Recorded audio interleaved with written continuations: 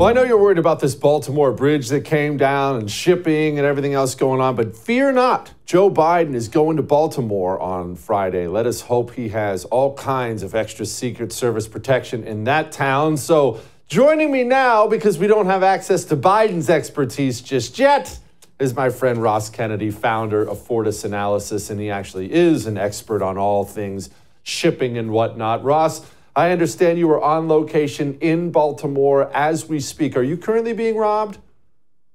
I am not currently being robbed. No, I'm at Sparrows Point right now, very safe area of the city. Just left the incident command center here a little bit ago, and kind of got a flavor for what's for what's happening, what some of the challenges are, progress being made. It's been an interesting day so far, and it's certainly not over yet.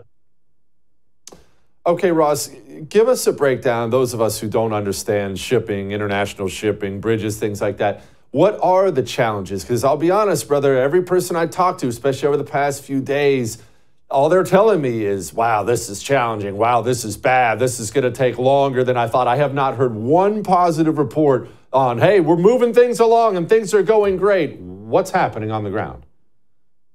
So there's, the good progress that's being made right now. You're seeing, you are starting to see some assets mobilize and move in. Incident Command Center is fully up and running. Certainly special compliments to Governor Moore here in Maryland. Really has stepped in a way you don't always see state level leadership do to help make sure that, resources are moving, that positive messaging is going out about it. Really, some of the biggest challenges that they're having here, though, is the fact that there's still a disintermediated, if you will, kind of chain of command happening where a lot of activity is happening inside different silos. They're having to bring it back together. There's not yet what seems to be kind of a clear operating picture, of the entire challenge. You have the vessel itself that has to be salvaged. There is a salvage and marine recovery group that's working on that. They've got divers down right now. They're utilizing aerial imagery to help kind of keep a clear line of sight to things.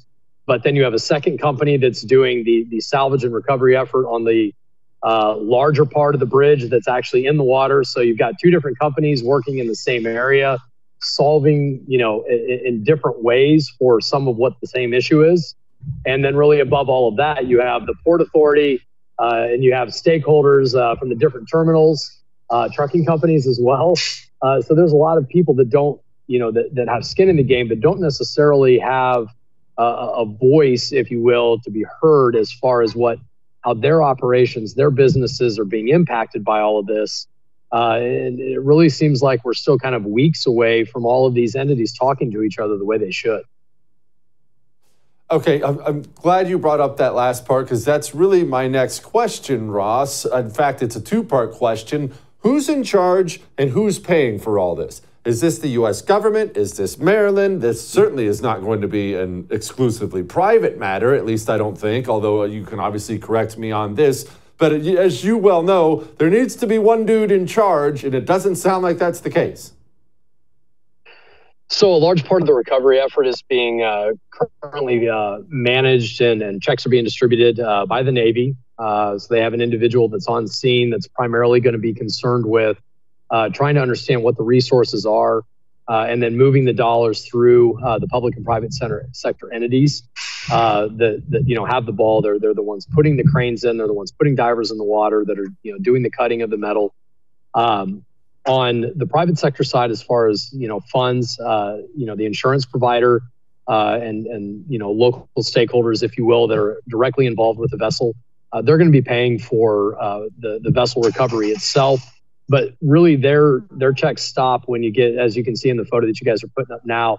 There's about 4,000 tons of steel on top of the bridge, and that all requires experts who are cutting, welding, underwater diving, but their one mission in life is to get this vessel refloated and moved out of the way so the larger recovery effort that's being paid for by the Navy and implemented through the private sector with some Coast Guard, Army Corps of Engineers, involved in that as well. So there's several buckets of money that are all kind of involved here, and everybody's kind of trying to figure out where does your lane of effort, end, and thus your pile of money, and where does mine begin and my pile of money.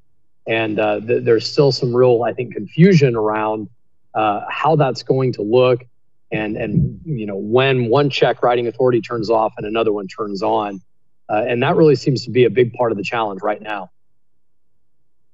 And that leads me to the private companies. As you mentioned, a major port like this, I believe it's top 15, top 10 in the United States of America, tens of billions of dollars flow through there. There's a lot of private interests with a lot of money flowing back and forth that's not currently flowing back and forth, Ross. What do they do? If I've got Kelly's Cheeseburgers and we run shipping out of that port, how am I getting right? That's right. So on the other side of the bridge disaster, if you will, sort of, that secret terminal that's like where Ports America, for example, operates, the largest container terminal here. They're effectively at a full standstill as far as waterborne operations. However, CSX Railroad has set up they're trying to get to it daily, but it's really kind of every couple of days now. About 100 containers at a time coming out of the Port of New York. The Port of Norfolk has jumped in and activated a small vessel service that's running coastwise, being able to bring containers up. But the big challenge there is that all of your on water capacity to be able to lift containers and move them to shore is on the wrong side of the bridge issue.